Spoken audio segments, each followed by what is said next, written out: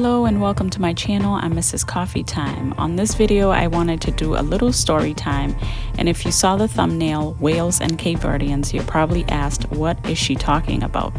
Well, I'm glad you're here because I think you will find this video very interesting. But first, if you are new here, I would really appreciate your support in subscribing to my channel and help me reach my goal to 1,000 subscribers. Also give me a like and comment on the video below, because I love to interact with you on here. Hope you guys enjoy this video. Let's get into it. So before we get started, I wanted to share with you quickly why I decided to do this video. So one day, basically, I had this thought and I was wondering when the first Cape Verdean came to America. And that, friends, is what led to this video.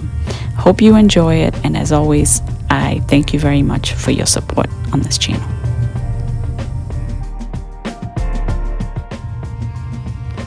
Okay, so first I'm just going to explain what the whaling industry was. So in the 17th and 18th century, whaling was a popular and lucrative industry around the world. Seafaring nations were all in pursuit of this giant sea mammal that were limitless in the oceans. The United States grew to become the preeminent whaling nation in the world by the 1830s. The industry peaked in 1846 to 1852, particularly in the East Coast, Massachusetts area, like Cape Cod and New Bedford. Whaling produced valuable resources such as oil, bone, meat, blubber, and baleen. These products were lucrative and inspired people on several continents to hunt whales near their own shores. The whaling industry contributed about $10 million to the economy at that time, equivalent to today's money, which would be about $399 million.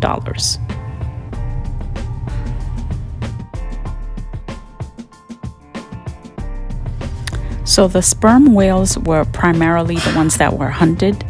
And just to give you an idea of how big these mammals were, the adult male sperms would be about 1 ton, and that is about 2,000 pounds.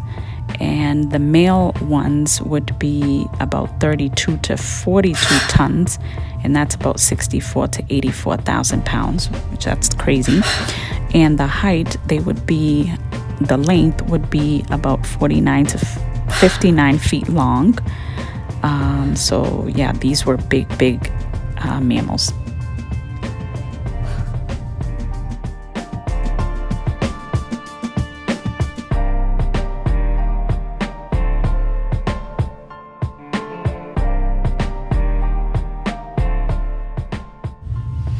Okay, so we're going to talk about really quick about some of the whaling products, which I thought this was pretty cool. So the whale has blubber on it, and what this is pretty much, it's a thick layer of skin that covers the whale, and it helps them control their body temperature while they're in the water. While the blubber provided was used to make oil, and this was before the time that there was electricity. So they would use oil-filled lamps to light up their homes, and this was in high demand. So the whales provided best oil, and they also made candle wax to light up the homes. So they also used the whale oil to lubricate machinery.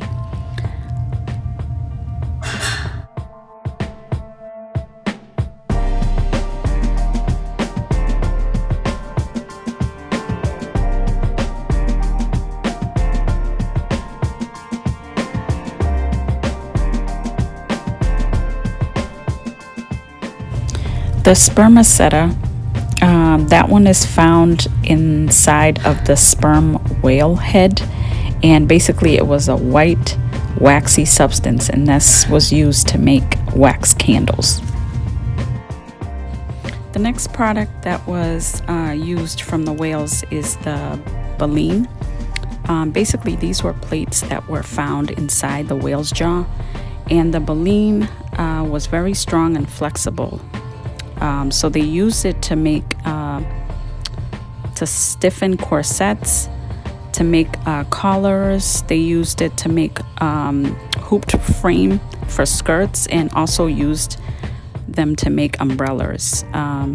It was also known as the whalebone.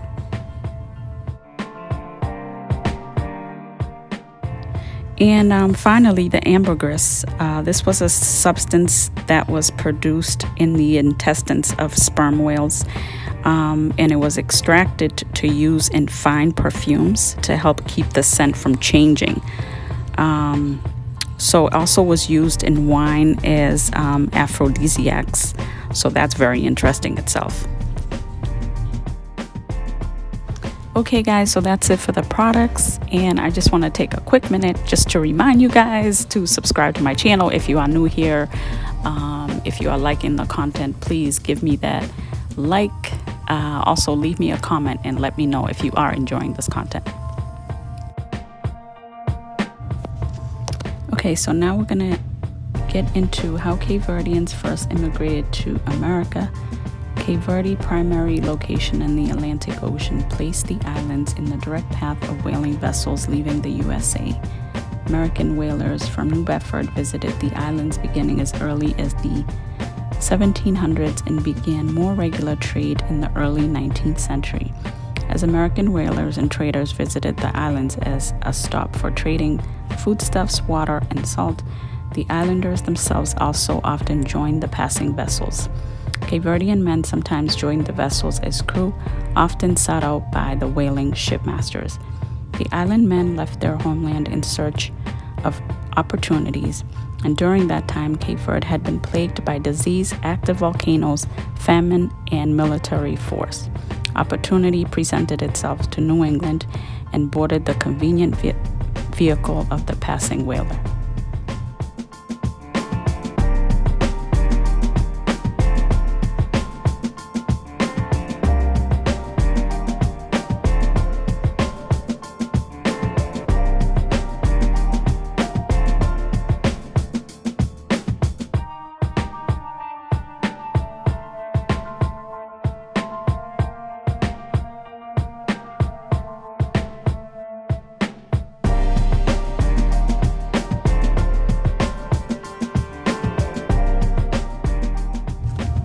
As you can imagine, whaling was very dangerous, and these Cape Verdean men were very courageous and fearless. To catch the whales, it was primarily done by hand-thrown harpoons from double-ended boats carrying 5 to 7 men. The boats measured about 7 to 9 meters long. Harpooners and the boat steerers were the key men when the strike was made to capture the whales.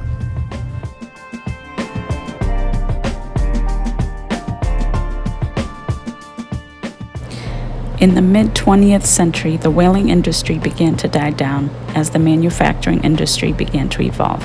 As a result, the vessel ships used for whaling were used a lot less.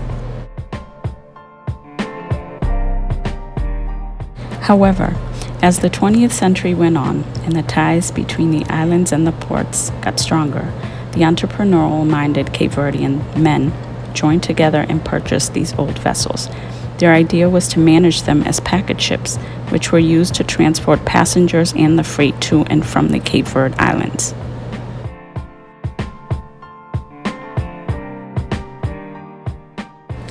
During the time of packet ships, the women also began to come over to America to join their husbands and families.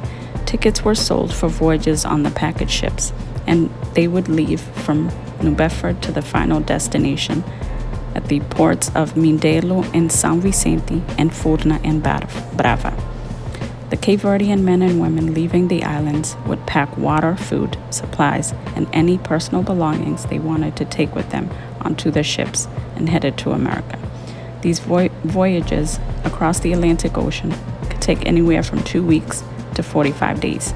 If you can imagine traveling on the ocean that long, I think it is just absolutely incredible. These men and women made a sacrifice to leave for the unknown, full of hope, fear, and excitement for what the future held for them.